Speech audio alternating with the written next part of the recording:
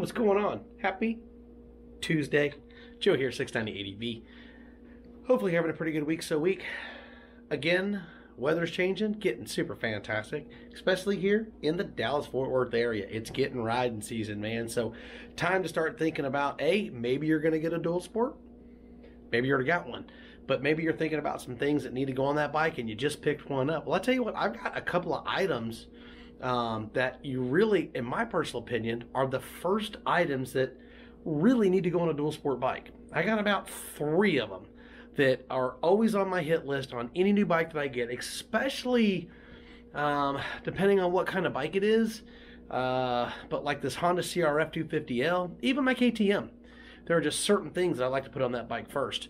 And one thing that is always a must, and it makes a huge difference whenever you're riding, especially when you're off-road, and if you need to do some standing up and stuff, is getting some really nice foot pegs. Foot pegs really are awesome. I think that's really one of the first items you should put on your bike.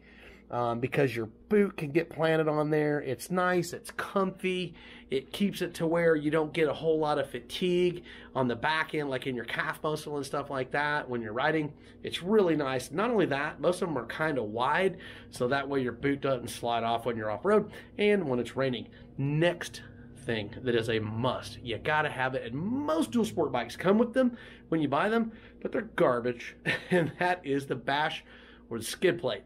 And I totally recommend, if you're trying to cut that weight down, get an aluminum one. I have an aluminum one on both my KTM and I have it on the CRF, and that skid plate right there is nothing but fantastic. And I mean, all the way around, I mean, you just can protect it from everything. Rocks, debris, man, whatever. And it really does a good job on protecting that engine. I think everybody should get a good bash plate because most of them come with plastic ones and they are garbage. I'm not going to lie to you. They just don't last very long. They usually end up cracking, and that's the last thing you want to skimp on is your engine protection. That makes absolutely no sense. And the last thing that I think maybe you should do it, and like I said, agree or disagree with me down, you know, in the comments, but I really just think these are the perfect things to get if you're just getting into dual sport, and it's like the first things to get for your bike. They're inexpensive and they make a huge difference on your bike.